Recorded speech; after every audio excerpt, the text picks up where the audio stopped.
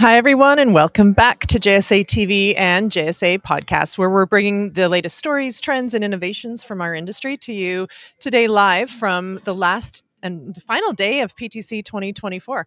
I'm Barb Mitchell from JSA and joined by Catalin, Badea, VP of Product Management for netnumber. Thank you for joining us. Thanks for having me. Yeah, we were saying it's been a whirlwind. I know we saw you when you first arrived, and now we've had several days. How's the show been for you? Great. We were happy to meet with existing customers, potential customers. It's a great show.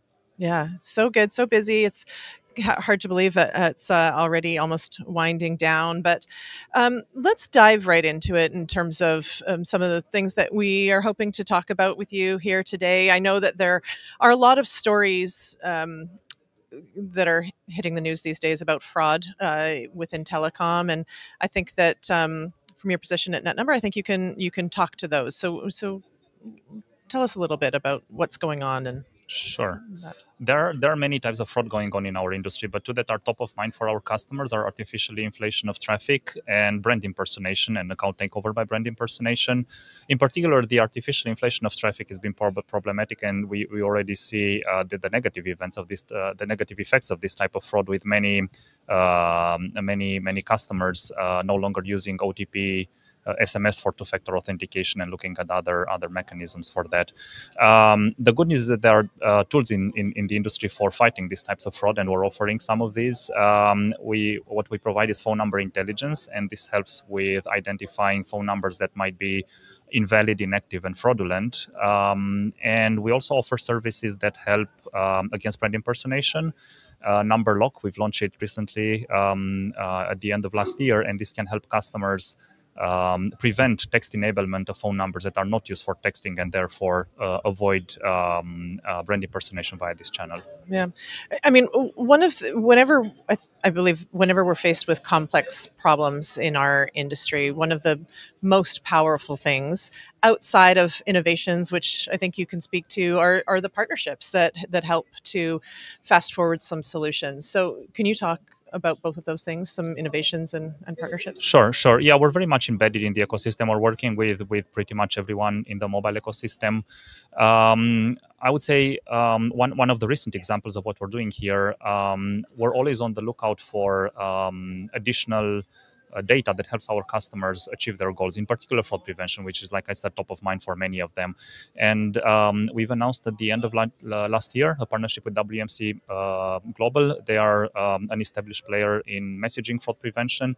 And with this partnership, we're basically coming together, putting together our different tools and services that we have in order to help customers obtain more granular and more fresher fraud prevention data. Right. Okay.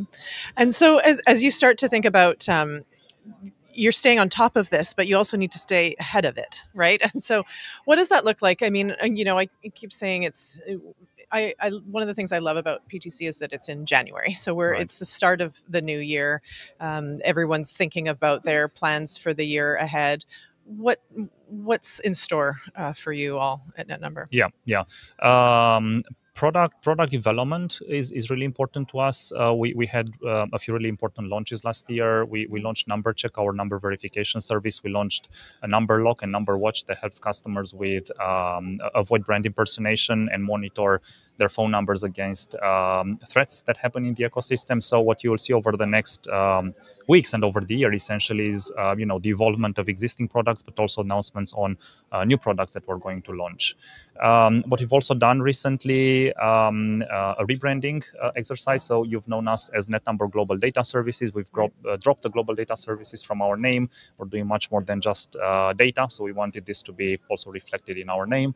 And we've also aligned some of the product names in our portfolio. So for those who knew our products as Numeri Check or Numeri View, we're changing this to Number Check, Number View, and so on. Right. Okay.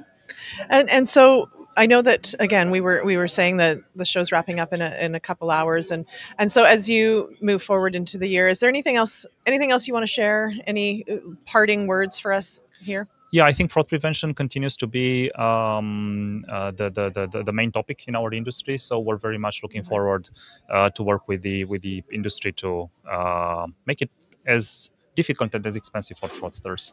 Yeah, great.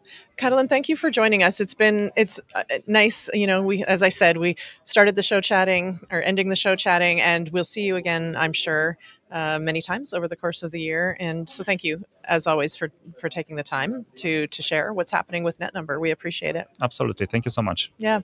And thank you to our viewers for tuning in today to JSA TV.